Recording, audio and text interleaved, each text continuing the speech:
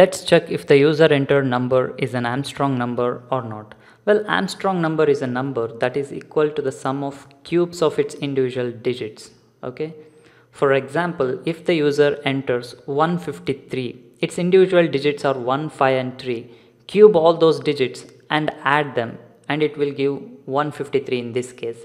So the user entered number is 153 and the sum of cubes of individual digits is 153 as well. So it's an Armstrong number.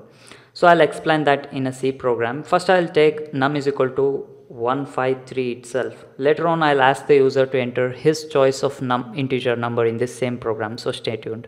So reminder is equal to num modulo 10. This would fetch the last digit of this number, that is 3. So we already fetched the last digit. Next we need to sum that, add that, the cube of that number. So reminder into reminder into reminder. So I'll add that to the previous sum. So previous sum is 0. So 3 cube is I guess 27. So sum will be 27. Yes, 3 cube is 27. So next I'll reduce this 153 to 15 because we already fetched that last number, right? Using that modulo operation. So num is equal to num divided by 10 would give 15. So number will be 15 now. So 3 is reminder, 3 cube is 27, which is sum, and num is reduced to 15 now. So next step I'll show you. We should write this in while loop. I'll just remove that 3. Next reminder will be 5, sum will be I guess 125, that is 5 cube. So number will be 1. Okay, yeah, it's working. So let me put this logic inside while loop and fetch the number one by one. So while loop executes until number is 0. So we can just write num because if number is 0, the while loop exits. So num is equal to num divided by 10 ultimately gives 0. So if I copied the original number, that is 153, to a temporary variable temp.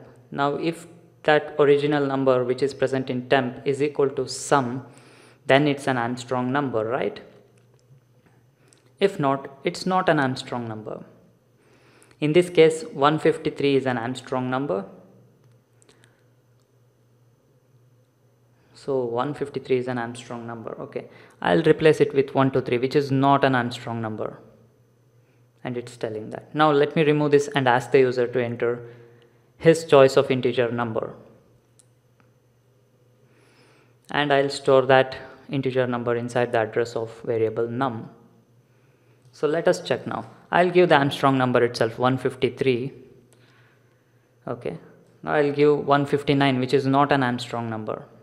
Yeah, I'll give one more Armstrong number, that is 370. It's an Armstrong number.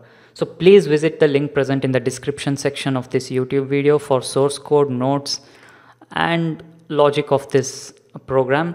We have listed so many other Armstrong numbers on that blog, so please visit there and stay subscribed to our YouTube channel and blog, and please share this video with your friends online, and please do not forget to like this video on YouTube. Thank you.